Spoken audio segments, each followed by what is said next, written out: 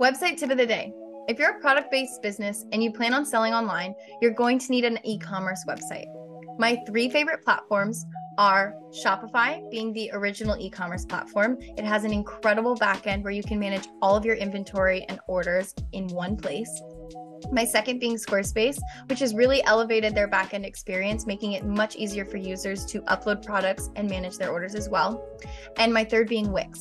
It has a really easy drag and drop interface where you can put things wherever you want, but it also streamlines the backend of your inventory as well.